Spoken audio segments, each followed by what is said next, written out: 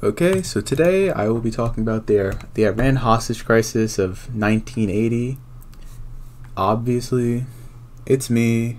Hi, it's Emmett. I'm here. And you get to choose if you want to watch the video, which you probably are if you're seeing me, or you just read it, because honestly, it's pretty much all the same material.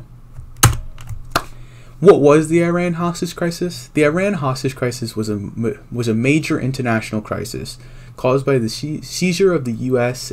embassy in Tehran and its employees by revolutionary Iranian students, who then held the embassy employees as hostages in direct violation of international law. This is very important to understand that Iran was just in a revolution.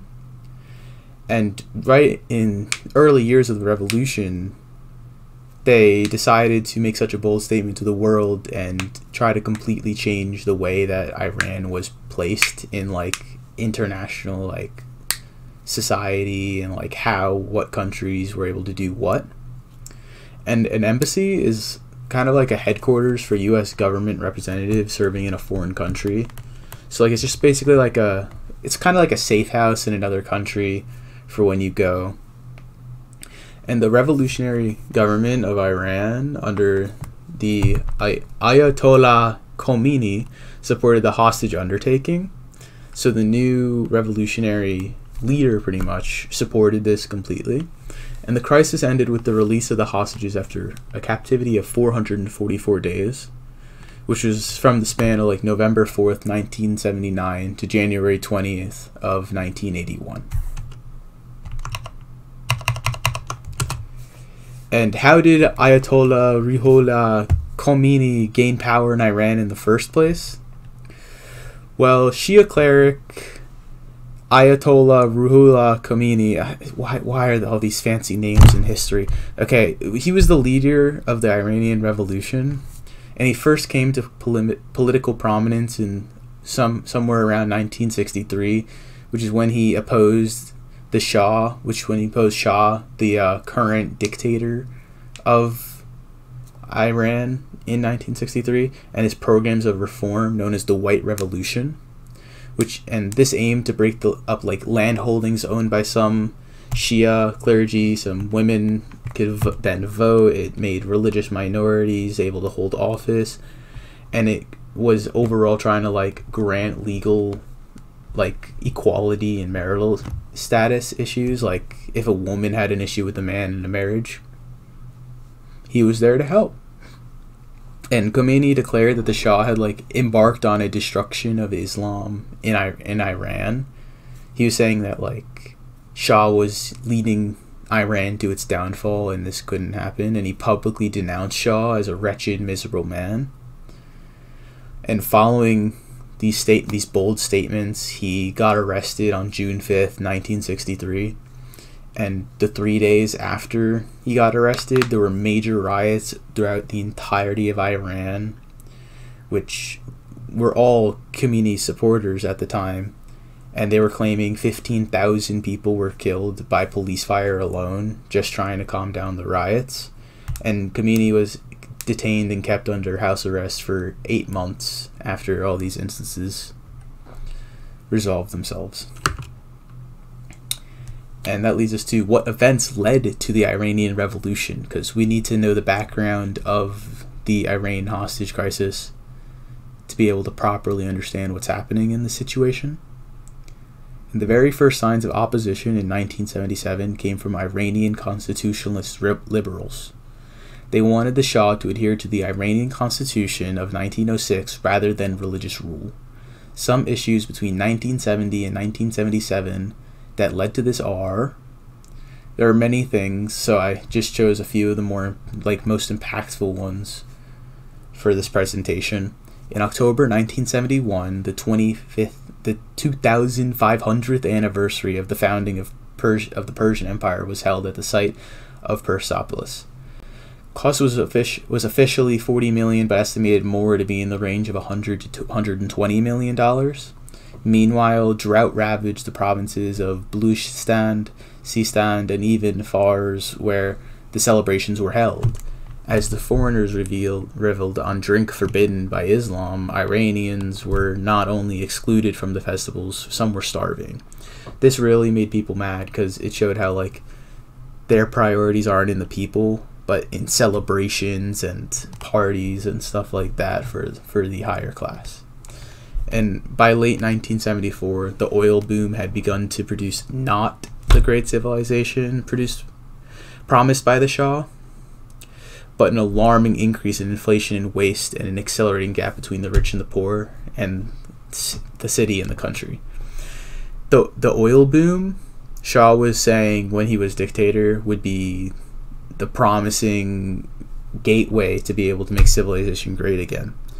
And all it really did was create a bigger gap between the rich and the poor, and really, like, cemented this position in Iran.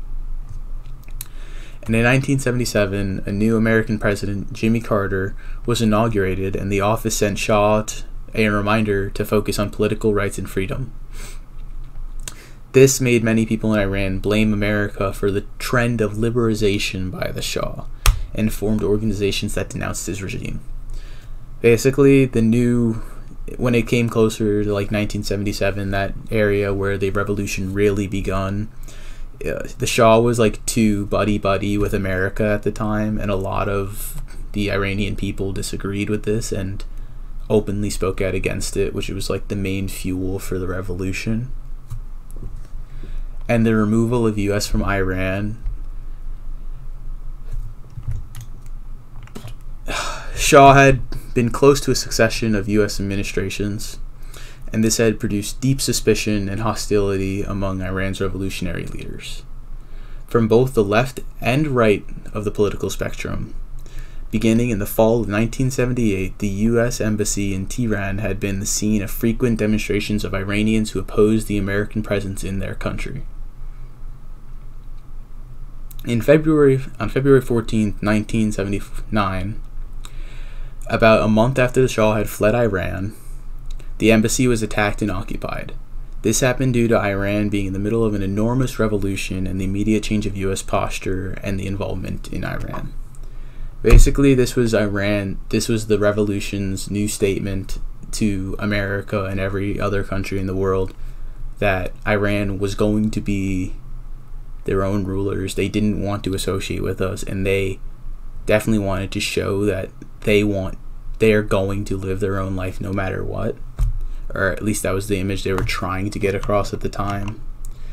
They weren't able to, like, effectively do this in the end. It turned out horrible for all countries. Let's just say it that way. And the justification to seize the embassy: on October 22nd, 1979, Shah was super sick and was admitted for medical treatment in the United States. He had cancer. Shah had cancer, and he was admitted in the United States with the hopes of being able to cure the cancer. On November 4th, 1979, 300 to 500 Iranian students seized the embassy in Tehran. The Shah's entry into the U.S. was their justification. The idea that the Shah was in America really gave them the idea that they were like allowed to take over the embassy and hold 66 people hostage, which is what it started out with. And of course, in mid-November, they released 13 of the hostages. This was per Jimmy Carter's request. Jimmy Carter requested that all the women and African American were released, and this did happen within those 13 people. And sooner in July, they released Richard Queen, who was suffering from multiple sclerosis, and this left 52 hostages that would be, like, under control for 444 days. And quick changes in Iran included many of the following. On November 5th, 1979, the Iranian government canceled military treaties with the US and Soviet Union. This allowed for military intervention. the idea that like they aren't scared of you attacking their country. They are going to defend it, and they're prepared to do anything for Iran. And I mean, I guess that's what a revolution is based off of. Yay. And on November 15th, 1979, President Carter ordered Iranian assets in U.S. banks frozen to create more animosity between the U.S. and the revolutionary Iran in an economic view. Freezing their assets is when the United States bolstered its position by refusing the purchase of Iranian oil, by freezing billions of dollars of Iranian assets in the United States, and by engaging throughout the crisis in a vigorous campaign of international diplomacy against the Iranians. We really just tried to out-eco them, like out-economic them. There's just so many things wrong with history. Don't worry about it. And on December 4th, 1979, the United Nations Security Council passes a resolution calling for Iran to release the hostages. Didn't work. They still called for it, though. And on April 7th, 1980, President Carter cut diplomatic ties with Iran, announcing further sanctions and ordered all Iranian diplomats to leave the United States. I guess if America's got to get out of Iran, Iran's got to get out of Iraq. Am I right? Yeah. Okay, and in government affairs, by early April 1980, the U.S. administrations were seeking a military option. A group of special operative soldiers advanced via helicopter to a second rally point in an attempt to recover the hostages. This failed in so many ways. Like 2 helicopters stalled out before the first checkpoint, another one stalled out before the second, they crashed at some point on the way back after failing. And there were 8 bodies of the operatives left with this failed mission. And the bodies were actually paraded around Iran like a trophy. And this took Jimmy Carter like a lot of time and money and effort to get those bodies out of Iran. But it really like set a tone that like this isn't working. This isn't happening well. There's no negotiating here. And something's got to change. And on September 22nd, Iraq invaded Iran. This pressured Iran into economic collapse and force a treaty. And January 19th, 1981, the Algiers Accord were signed, constituting the final U.S.-Iran deal to end the hostage crisis. And the Iranian demands were centered largely around like releasing frozen Iranian assets and lifting the trade embargo, which the United States made the trade embargo in May of 1980, which basically just said, other countries, you're friends with me, you don't trade with Iran. That's what they did. And it worked, I guess. It worked in the end. And the aftermath, the Iran hostage crisis was a severe blow to U.S. morale and prestige, coming as it did in the aftermath of the Vietnam War, in addition to placing a roadblock in the path of U.S.-Iranian relations. And you know, this crisis lasted 444 days. Anyone ready for quarantine to last twice as long?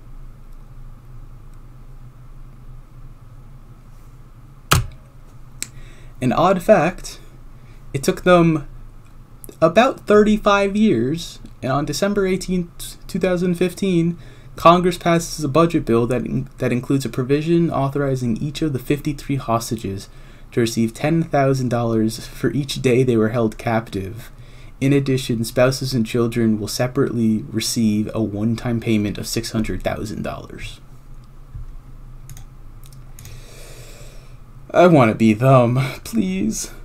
And then I have a beautiful Works Cited page that says a lot of sites and shows I did research. Okay, that's all. Thank you for watching.